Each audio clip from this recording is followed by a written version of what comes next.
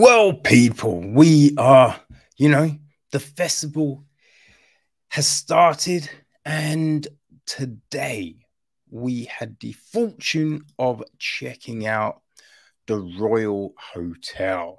This is the new film from Kitty Green. She co-wrote it with Oscar Redding. The film is produced by Ian Canning, Kath Shelper, Emil Sherman, Liz Watts. It is executive produced by Simon Gills, co-produced by Libby Sharp, and associate produced by Billy Bowery and Catherine Bridle. Jed Palmer handled the music, Michael Lafram, cinematography, while Kazra Razolzadigan edited the piece. Kirsty McGregor was on casting duties, Lee Popple, production design, art decoration. We have Troy Diggin, and Marriott Kerr was on costume design. The hair makeup was Monique Muskins, Cassie O'Brien Pollard, and Jennifer Rositer. So, our cast. Well, Hanna is played by Julia Garner, and her best friend Liv is played by Jessica Henwick. We have got Torsten, who they meet on the party boat, played by Herbert Nordrum. We then have got Billy, the bar owner, played by Hugo Weaving, and his girlfriend, I think, Carol, played by Ursula Jovic. There's Jules, played by Alex Malone, and Cassie, played by Kate Cheel, the former bar people that work in barmaids. That's the expression. Oh God. Then we got some of the people that frequent the bar, like Teeth, played by James Fretchville. There is Dolly, played by Daniel Henshaw. Darren, played by Bruce R. Carter. Matty, played by Toby Wallace. Simo, played by Craig McArdle. Wayne, played by Len Firth.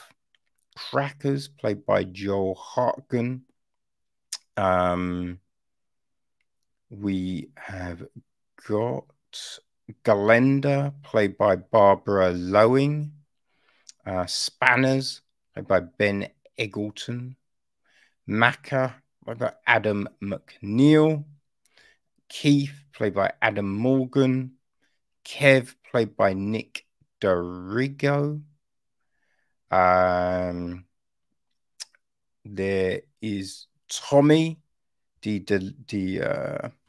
delivery produce guy, played by Baykali Ganambar. We've got Susie, played by Valerie Berry. The husband and wife, played by Patrick Frost and Chrissy Pagg. There's Mick, played by Greg Morrison. So yeah, the gist of the film, right? Americans, Hanna and Liv, best friends, backpacking in Australia. After they run out of money, Liv, looking for an adventure, convinces Hanna to take a temporary live-in job behind the bar of a pub called the Royal Hotel in a remote outback mining town. Bar owner Billy and a host of locals give the girls a riotous introduction to down under drinking culture, but soon Hanna and Liv find themselves trapped in an unnerving situation that grows rapidly out of control. It says Kitty Green's tightly coiled social thriller expertly examines male-female power dynamics in a microcosm of Australian society. So, yes, that, people, is the film. And, you know, it's very Australian. It's very, like, we open up with a dance version of Man Down Under. You know what I mean? So it's on the nose, very much on the nose. But yeah, we're on a party boat. We're on a party boat. You know, the girls are having fun. But we have Liv go to get drinks. Goes to the bar. Her card not working. She's out of cash, which then leads, you know, the girls to look for employment, right? They're on holiday, not overly pleased about it, but you do what you have to do. And the only job going seems to be that at the Royal Hotel. So, yeah, I mean, everything is a little bit, you know, standoffish at the start, you know, but they get picked up, they go. It's not the, you know, it's not the friendliest of places. It's very much run down, right? It is in the middle of nowhere. You know, they're excited because they see a pool, right? There's nothing else there. And look, I think feel-wise, tonally, it works very well. There did seem to be, and I don't know if it was just me, but the audio, right? Dialogue, especially at the beginning, when, you know, the bar was very busy, when they're on a party boat, it was very hard to hear what was being said in places. So that might just be a me thing. I don't know. But yeah, so we got that. And the acting was, you know, good. You know, we know that Jessica and Julia are very good actresses. You know what I mean? We've seen their work. They're very good. So, you know, Hugo Weaving, just everyone involved, good performances. I think the script, like, there was a lot of promise, but it just seemed to kind of peter out, right? So, you know, as it said, it's like this examination of male-female power dynamics. And you thought it was building into some things. Now, it looked like it was going to go in some places, which you're just like, I hope it doesn't, right? Because that's a bit like we've seen it before. But it doesn't do that. But then it doesn't really do anything, right? Because they're in the middle of nowhere. We're in this bleak situation. It's very problematic.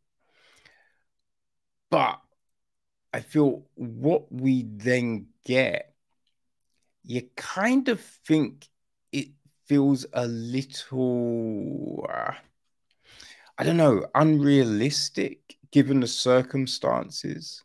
You know, I don't know. I suppose this is based on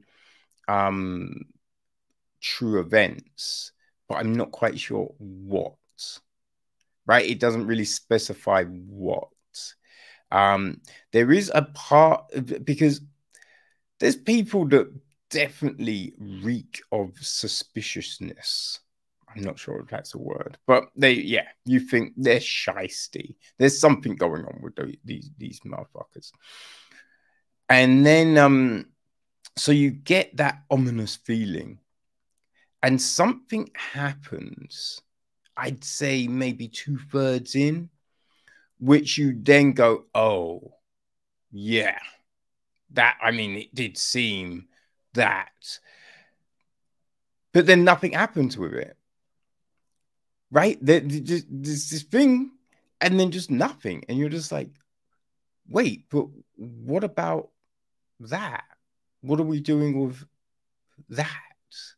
You know, so there are these incidents, right? Also, you know, the girls are meant to be best friends. And I feel that you know your friends, right? You know their behavioral patterns. And the way, you know, Liv is acting, you kind of think Hanna would be, because Hanna seems the more self-conscious of the two. The one who takes responsibility. You know, she does things, right? But she seems more thoughtful, right? Because you know Liv's credit card is bust, but it seems Hannah's probably got money. But they've got to do it because if she's the only one with money, they're going to be, you know, in problems. But Liv is, you know, she wants to do this adventure, and it's due to something that's happened, but we never really find out what. I mean, we just never find out.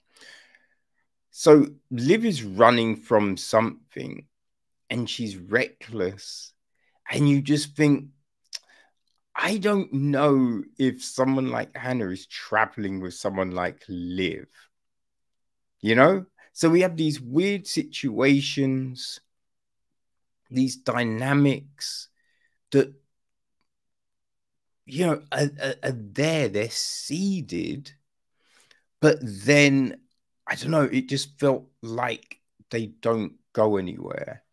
You know, it's very, like, it's very stereotypical of Australian, you know, the perception of Australia, right? Everyone's saying, you know, see you next Tuesday, right?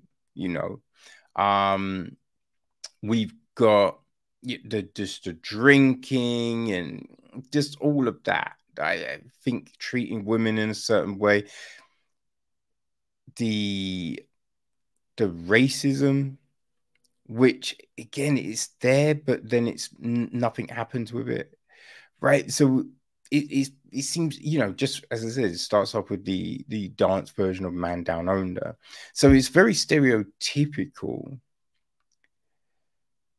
which is fine, but yeah, I don't know, we just don't go anywhere. Like, it ends on a kind of empowering note, but you are kind of scratching your head a bit. Well, I was anyway. You know what I mean? Like, I can see the attraction of the film for sure. And I will say this, everyone in the screening was laughing, you know, so it's working for people. I just wasn't quite sold, to be honest with you, people. But right, so, you know, today was its first screening, and you do get another opportunity. It will be playing on the 8th of October. That's Sunday at 3:20. This time, though, it's at the Prince Charles Cinema. So yeah, people, you have that. It's English language, so you don't have to worry. There is some violence, and you know, but yeah, it's pretty, you know, it's there, right? I think the screening on the 8th will have descriptive subtitles, you know. So yes, if you have access needs, the 8th is the screening to check for sure. So yeah, there you go, people. The Royal Hotel.